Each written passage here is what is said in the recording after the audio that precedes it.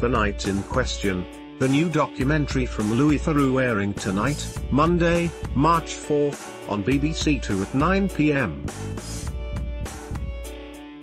To watch The Night in Question, you can catch the hour-long episode as it airs on TV or stream it live via the BBC iPlayer. The Night in Question follows Theroux at an American college campus, speaking to students who have been accused of assault, and tackles the topic of consent. Who is Saifullah Khan? Saifullah Khan, also known as Saif, is one of the students that Louis Theroux interviews about assault allegations. Saif is a neuroscience student at Yale University and first enrolled in 2012. He was been accused of raping a student at the university in 2015, which the specialist administrators at the university were investigating independently. When Theroux met Saif, Saif was found not guilty of 4 counts of assault in March 2018 in a court of law, but the university-led investigation was still going ahead at the time of the documentary. Following the original court case, he was allowed to re-enroll at the university.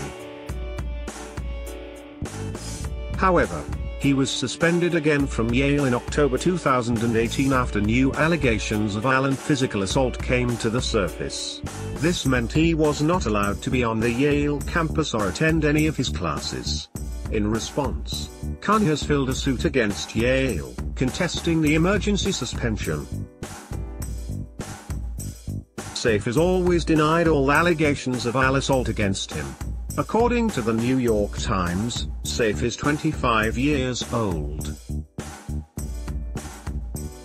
A snippet of the official synopsis describing Theroux and Saif's encounter reads, "Though Saif continuously pleads his innocence, Louis is drawn into an increasingly complex world, where separating fact from fiction becomes increasingly challenging." What is The Night in Question about? The Night in Question is a 1-hour-long documentary from award-winning journalist Louis Theroux. Theroux visits U.S. college campuses to speak to survivors of assault and speak to those who have been accused. He will also meet the special administrators who are employed to prevent harassment and violence on college campuses.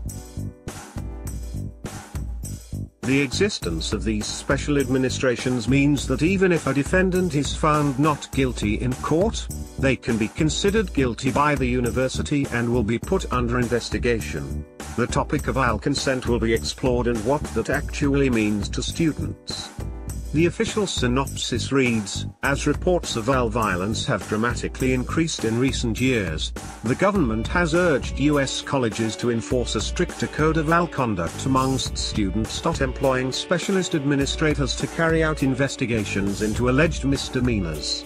They now have the power to permanently exclude those they deem responsible. To the victims of assault, these new processes, which require less stringent levels of proof than criminal cases, have allowed accusations that might have never been heard in a court of law to be vindicated. But alleged perpetrators believe the attempt to be more vigilant about rape and assault has turned into an overreaction that tramples on due process and harms innocent people. At their start of this journey, Louis meets a neuroscience major called Saif Khan, who has been accused of raping a fellow student. His university is investigating the claims separately, even though Saif has been found not guilty in a court of law. Though Saif continuously pleads his innocence, Louis is drawn into an increasingly complex world, where separating fact from fiction becomes increasingly challenging. He also meets young women whose claims of assault have previously fallen on deaf ears, who believe that a new approach to handling allegations of crimes is not only necessary but long overdue.